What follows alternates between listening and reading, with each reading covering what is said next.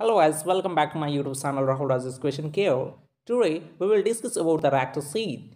Rector seat is very important from point of view of university examination as well as clinically. So please continue to watch my video at last and never skip this video. If you are new at my YouTube channel then please subscribe, like and share my YouTube channel. Let's start this video without skipping the time. Rectus sheath is an aponeurotic sheath covering the rectus abdominis muscle. Firstly, we will discuss about the anterior wall of the rectus sheath. As you can see in the figure, this is the anterior wall of the rectus sheath. It is a complete covering the muscle from end to end, and it is firmly adherent to the tendinous intersection of the rectus muscle. As you can see in the figure, this is the tendinous intersection of rectus abdominis muscle through which the rectus sheath is firmly adherent. Now we will discuss about the posterior wall of the rectus sheath. As you can see in the figure, this is the posterior wall of the rectus sheath. It is a complete and being the deficient above the costal margin and below the arcuate line, and it is a free from the rectus sheath. Now we will discuss about the formation of the rectus sheath. Firstly, we will discuss about the formation of rectus sheath above the costal margin. Anterior wall of the rectus sheath above the costal margin is formed by the external oblique aponeurosis. As you can see in the figure, this is a external oblique aponeurosis, and the posterior wall above the costal margin formed is the deficient, and the rectus muscle is rest directly on the 5th, 6th and 7th costal cartilage. As you can see in the figure, this is a 5th, 6th and 7th costal cartilage.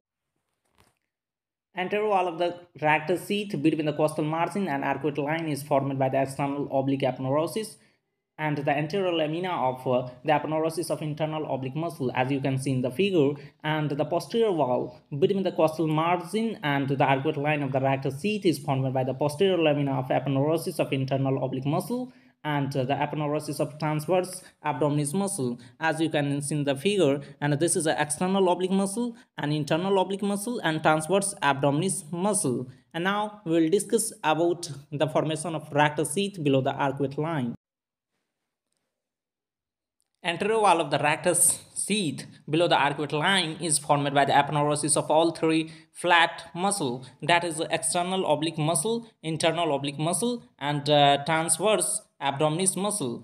And as you can see in the figure, that the aponeurosis of transverse abdominis muscle and internal oblique muscle are fused, but the external oblique aponeurosis remains separated. Well, the posterior wall of rectus sheath below the arcuate line is deficient, and the rectus muscle rests on the fossa transversalis. As you can see in the figure, this is a fossa transversalis muscle.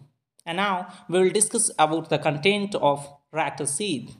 Firstly, we will discuss about the muscular content of rectus sheath. As you can see in the figure, that the rectus abdominis muscle and the pyramidalis muscle is present within the rectus sheath. And now we will discuss about the arterial content of the rectus sheath. As you can see in the figure, the arterial content of the rectus sheath is a superior epigastric artery and inferior epigastric artery. And now we will discuss about the venous content of the rectus sheath.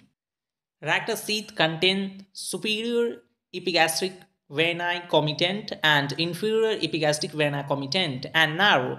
In case of nerve, the rectus sheath contains lower 5 intercostal nerve, as you can see in the figure, lower 5 intercostal nerve and a subcostal nerve. Now we will discuss about the function of rectus sheath. Main function of rectus sheath to check the rectus muscle during the contraction and thus increase the efficiency of muscle, and it also maintains the strength of anterior abdominal wall. This is all about the rectus sheath. I hope that this video will be informative and knowledgeable for you. Please subscribe, like and share my YouTube channel for supporting me, and thank you for watching my video at last.